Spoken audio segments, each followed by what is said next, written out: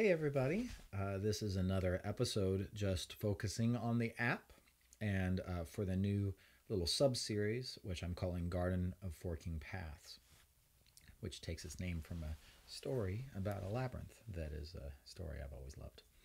And so let's take a look. I added a new feature last night into the app, and it is that now we can invert the chord that we're on. So I'm on A flat dominant seventh, and I have two keys, and these are, you can find them in the keyboard shortcuts. They're right at the bottom of the list. Notice that I spelt inversion down here incorrectly, and wily.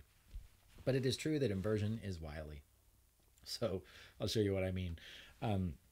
I hit the keys that control that, little bracket keys. Now this has an immediate functionality for if you wanted to learn these chords, you could use those keys and just move only through those chords. So that's one thing that you can do. Instead of going through the whole scale, which is provided by the movement keys, which are the arrows. Now you can just play that way. And then also you can move to the diminished, and I can arpeggiate the diminished, which is nice. Another thing that is interesting is that going upwards will get you one extra chord in the high range, and going downwards will get you one extra chord in the low range, or at least a lot of the times that's the case. So see, I'm way up at the 13th fret, which on my classical guitar is not something I'm ever going to play, but electric guitarists with other guitarists might find that feasible. But when I'm on an electric guitar, I could do that. I play electric too. But now going downwards, I get to that chord. So I'll just only go up and I'll cycle through it.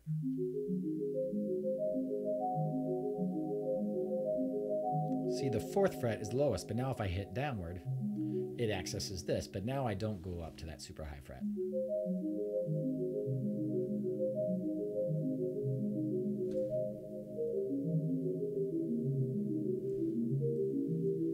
Now, it's fun to play around. I'm going to put my left hand on the bracket keys and my right hand on the movement keys, on the arrow keys, and you can kind of, I'm just kind of improvising. I'm just goofing off, alternating, hitting one of the what do you call it, inversion keys, and one of the movement keys, which is what I'm going to have to call these now. Movement is when we're moving through the scale. Inversion is when we're just inverting the chord, which is changing what's in the bass.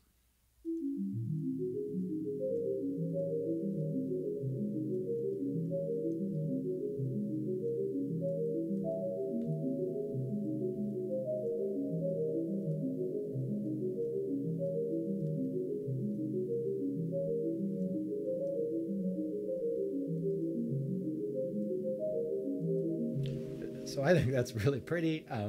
I was really delighted to see that kind of behavior. And then looking at, say, a tune, we'll take Body and Soul. And I'm going to do this out of time. I'm going to use my space bar. I'm just going to use the harmonies as exploration. Imagine that this isn't even Body and Soul, but I'm just using these chords.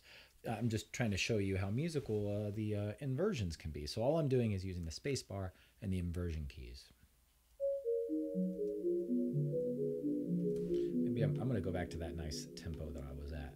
And so that was around here, I think.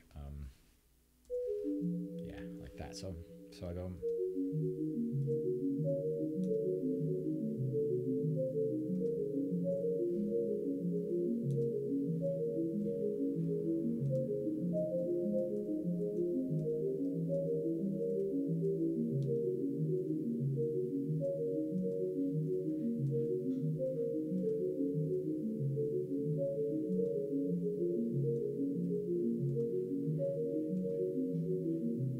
Isn't that pretty? And then you could combine it with the movement keys, and you get stuff like this.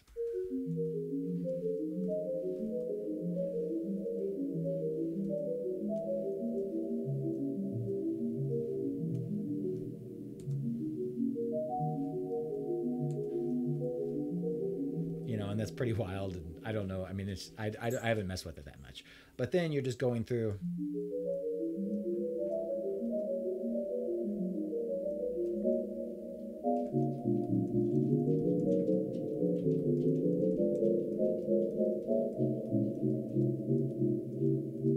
Sometimes you hear a clashing note, and that's because I have a lot of reverb on right now, so it's clashing because of that. And I'm going to just let you guys know that I am going to have some sound design options in probably the very next update, but coming really soon. And that's just going to make more options for the synthesizer. One person brought up that on their computer, when just playing through the speakers, this sounds a little muddy, and I think that's totally fair to say. And I'm playing this through studio monitors, and I like the sound, but there is a lot of low end because it is sine waves, and so we'll still have this sound available, and you can change the sound in the synthesizer, but which is found here, and here's our synthesizer. But this will have a couple more options for if you need a little more clarity in your system, or just some variety for fun. So I'll be doing that. It's fun to do. Now, I will do another video. I'll put it in a whole nother episode so you can watch. We're going to go through Body and Soul, and we're going to add a phrase to it, or maybe the whole tune. We'll try it out. Thank you for watching, and more to come. I've really had a lot of fun with this launch with you guys.